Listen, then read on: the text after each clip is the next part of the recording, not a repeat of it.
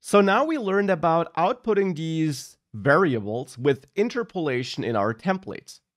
And in the last exercise, we actually added this month name, which I capitalized here. There is absolutely nothing wrong with doing that here in the view.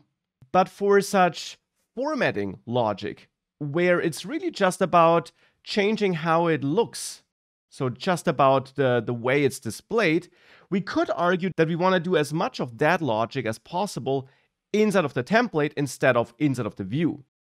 So that we don't want to call capitalize here, but would like to do that in the template. Now, one thing which we can't do is we can't call capitalize here. You can't execute Python code like this here.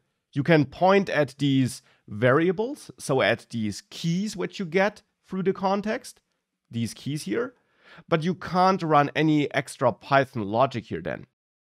There will be some logic which we can add, which we'll see soon, but you're always limited to the features offered by that DTL, that Django templating language. But this template language has a lot of built-in features. For example, it has features called tags and filters. And if you search for Django template filters, you're directly taken to the official Django documentation for those tags and filters. Now we're going to have a look at tags in just a second. For the moment, I want to focus on filters. And there, if I scroll on the right side, we can go to the built-in filter reference. Filters are basically adjustments or little transformations we can apply to values which we're outputting with interpolation. For example, there is an add filter, which we can run on some value which we're outputting with these double curly braces. And this allows us to add a value. Now, there also is a title filter, which you apply like this. You always apply filters by adding a pipe symbol after the value you're outputting. So after that variable name, that key name you're outputting, you add a pipe symbol and then the filter name. And you're limited to the supported filters like those built-in filters here. You can also build your own filters, but that's beyond the scope for now. And there are a lot of built-in filters, which you of course can also browse and play around with. Now, the title filter does exactly what we're looking for here though. We can apply it here.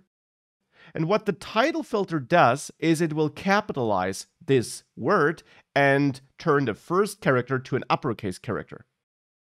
So by adding a pipe here and then title, we're applying that title filter.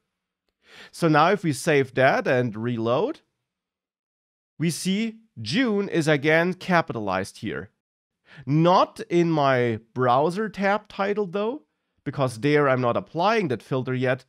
But of course, we can apply it there as well. So if I add the title filter there as well, and I reload, you will see that now June is uppercase there again as well. So that is just an alternative to using capitalize in the view.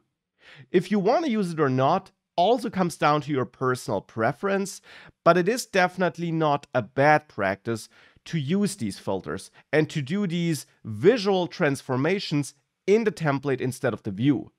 On the other hand, it's also not horrible if you do it in the view, but generally you want to limit the work you do in the view and really restrict it to your core business logic, which might be needed for fetching and transforming the data.